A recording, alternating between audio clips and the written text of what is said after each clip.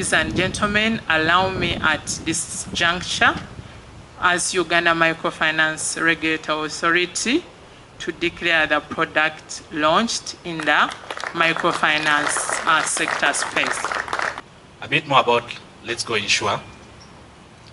It's an embedded insurance product aimed at providing health care for Letshego customers who borrow at least 550,000 shillings. How will it work? When you successfully apply for a loan at Letshego,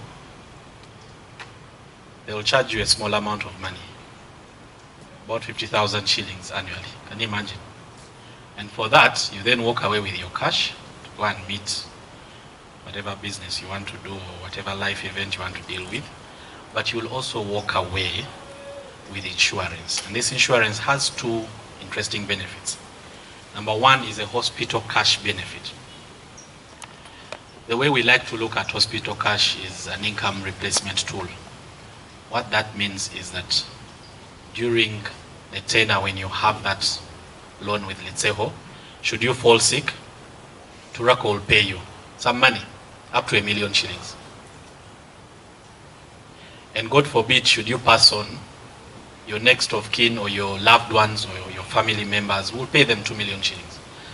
This is what we like to call mabugo in our communities where we come from. At Turaco, our mission is very simple.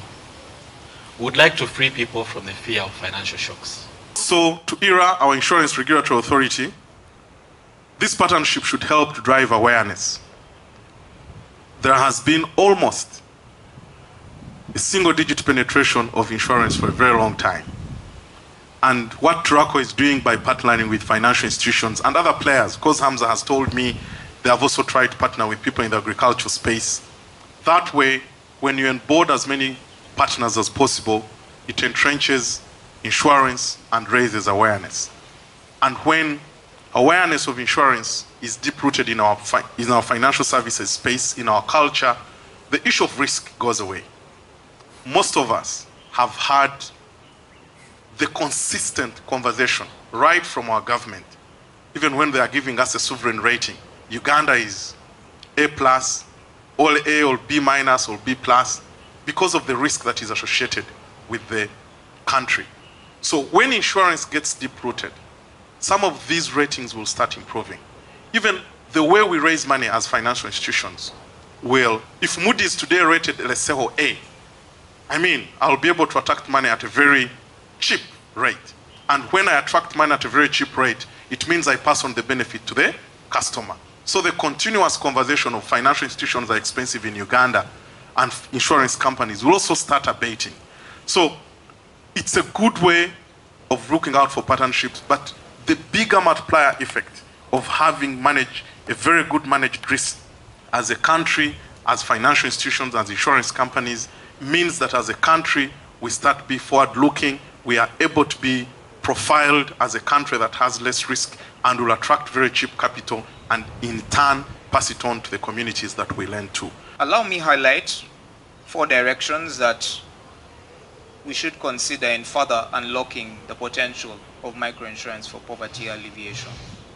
Firstly, we must address the challenge of insurance penetration.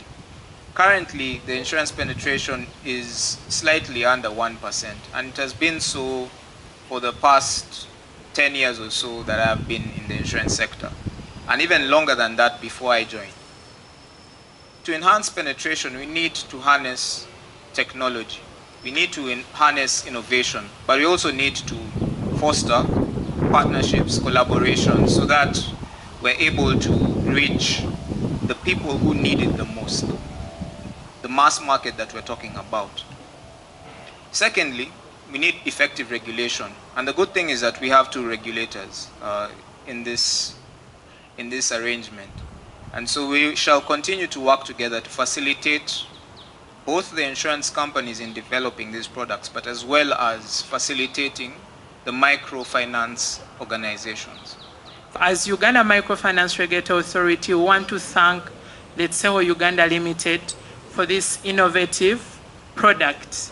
And again, we call upon Turaco to partner with more institutions to cover the lower bottom pyramid of the population. Ladies and gentlemen, health is an important determinant of economic development. A healthy population means higher productivity, thus higher income per head. This is because it serves as a catalyst to economic development, and this is in line with the government social economic transformation strategies. We are all looking at quality of life for the household, and it is in line with our National Development Plan 3. We thank you, Letshego, once again. Let's go. Let's go.